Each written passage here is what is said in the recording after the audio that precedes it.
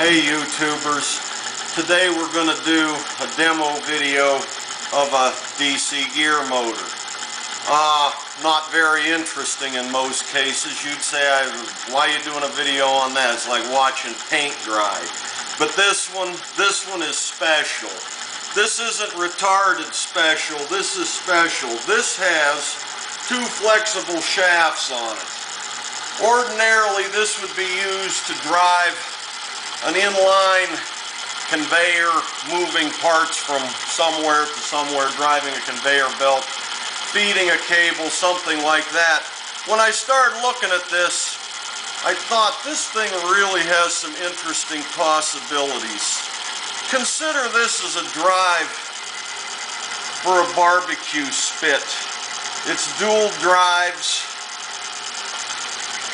Over here, infinitely variable speed control down to nearly nothing. Totally adjustable up and down where you want to put it. Or two spits. The other thing I thought this would be interesting for is a drive for a wire stripper. Normally a wire stripper has one roll driven and some kind of a cutter or cutter wheel. This could actually drive the entire wire stripper, not only the idler or the V wheel, but the cutter wheel, under power. Very adjustable apart. This has a standard DC motor, 120 volt AC in, power supply built in, variable speed control board built in, goes into a gearbox, gear reduction. This is an electric clutch. This doesn't have to be here.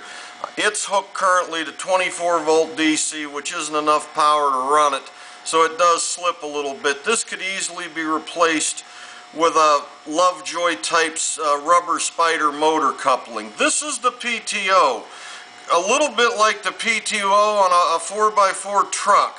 Okay, you have two output shafts opposite directions. These are coupled to 7/16 shafts with flats. You then have the two output cables. Back to the speed control. Our top RPM on this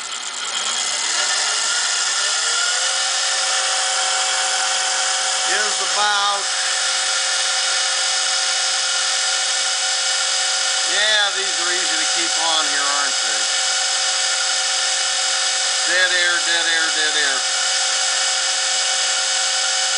We're getting around just 600 RPM, maximum RPM. Obviously too fast to rotate a spit full of chickens. But on the other hand, you could feed wire through it like crazy for stripping wire. So it has many uses. I just thought it was interesting to people that may have never seen one of these. Hope you've enjoyed our video. The end.